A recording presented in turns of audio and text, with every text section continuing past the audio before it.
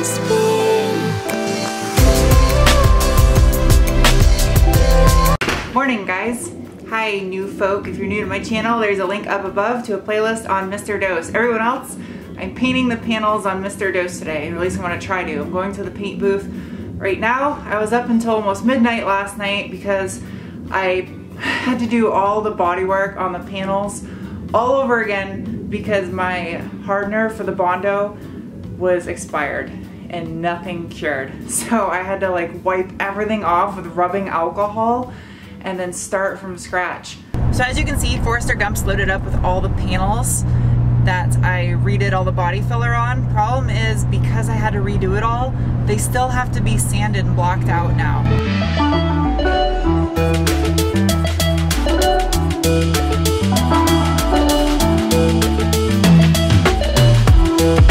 Just got here and they're pushing out the little Miata truck car they built. It doesn't have reverse anymore. Blew up reverse when they were at the track with it. So I gotta bring all the panels in and get them sanded. So I'm gonna spend the first part of the day sanding and then hopefully get everything in primer by the end of the day.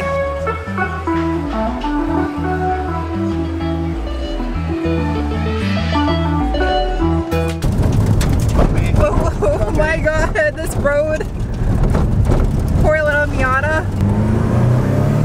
Oh god, it's quick. It's got really like V8 feeling power band. Yeah. It doesn't feel like a boosted car. Weird. It's a 1.8 in this one, right? It's not a 1.6? Yeah, this is a 1.8. Yeah, so it's a 1.8 Miata. And it makes boost in 5th gear at 1,000 RPM. That's so fun. That's like the perfect power level for something that size. Yeah, it has traction everywhere. Yeah, it didn't break loose at all. It just goes. So Fred's gonna help me out with the sanding because I have so much sanding still to do and try to shoot primer today. So he's gonna help me out so I can actually get this thing primed today. Yeah, that's what happens when you paint over bare metal. He's sanding this front fender and just discovered that little treat.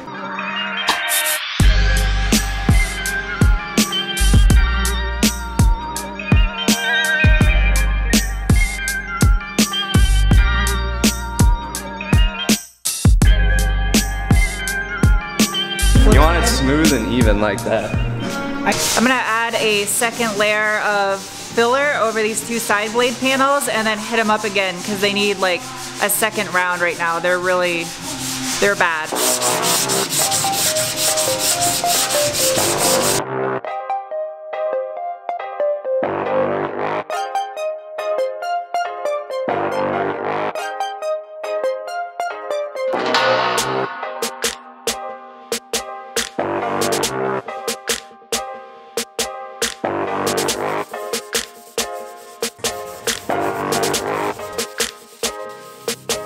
I am so thankful I have Fred help me out with this because this is quite the deadline trying to get the stuff shot with primer today.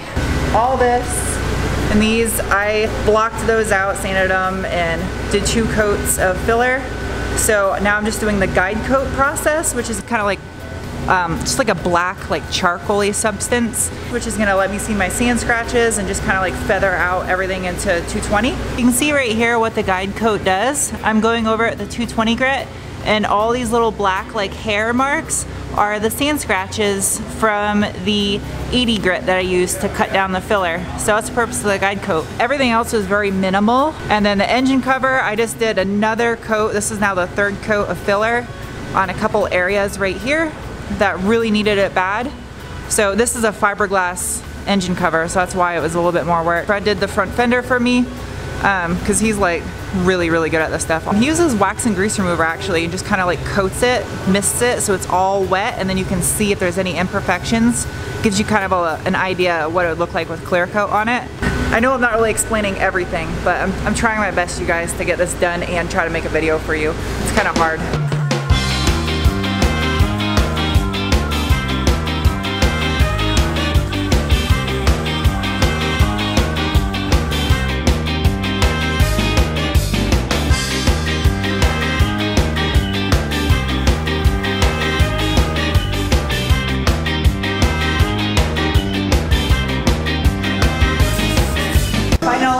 production time.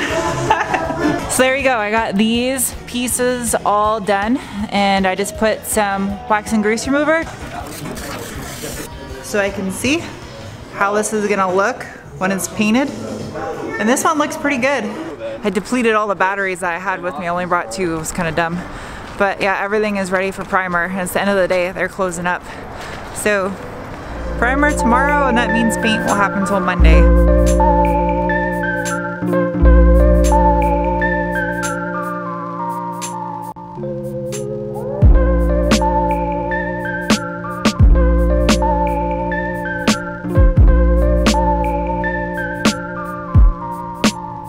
So it's next day and I got here before anyone else. Fred just got here and I'm holding the fort down because he had to run somewhere real quick. So today's goal is to shoot primer and then sand some more. Yeah, hopefully be able to do the color on Monday. I gotta do very minimal taping. I gotta tape off the bottom right here where it's that wrinkle finish black. And then over here, I'm just gonna have to tape off the bottom of the mirror and then the mirror glass on the front. This one, the mirror glass has been removed and it's taken apart, so I don't have to mask anything, luckily on this one.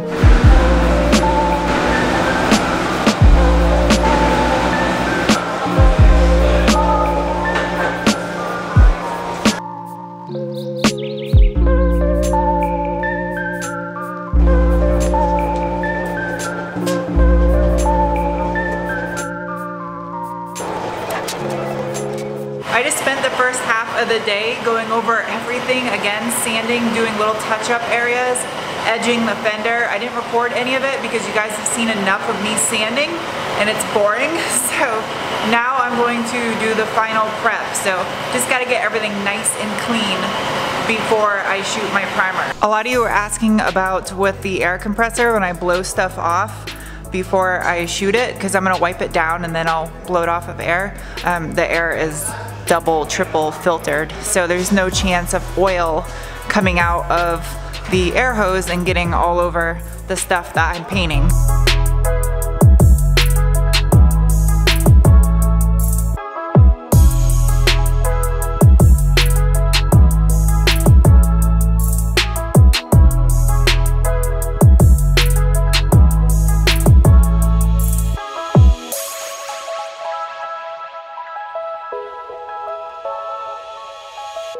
It's now the end of day 2. It's almost 4 o'clock right now and I'm now just shooting primer.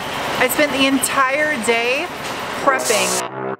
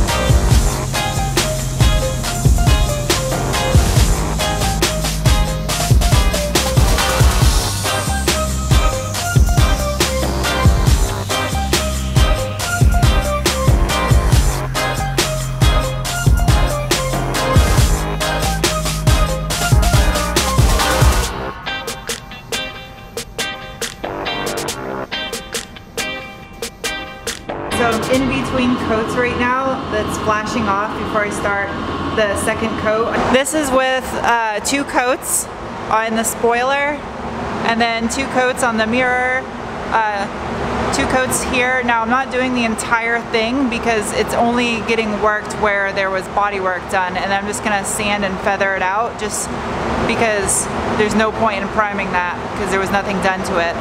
So same thing over here, only primed the area that had the work done where I deleted the writing that was stamped into the mirror cap, and then this will get sanded and feathered out when I go to sand this.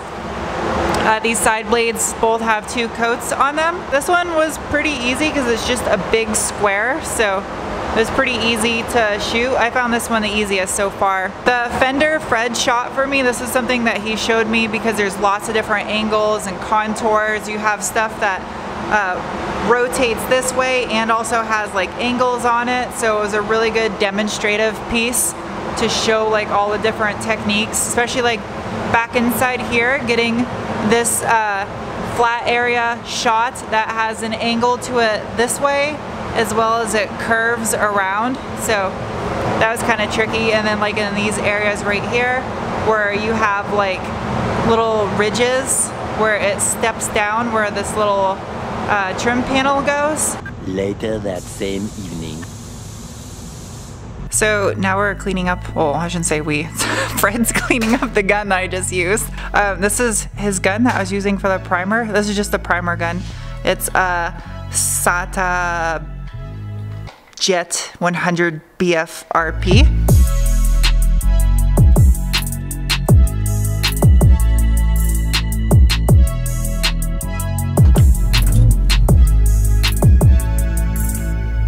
Back at my house, and I'm about to go inside and eat. It's almost 8 o'clock at night. Today was an insanely long day, and I didn't even like take breaks. I literally got there this morning and worked nonstop doing prep work on those panels to get them ready.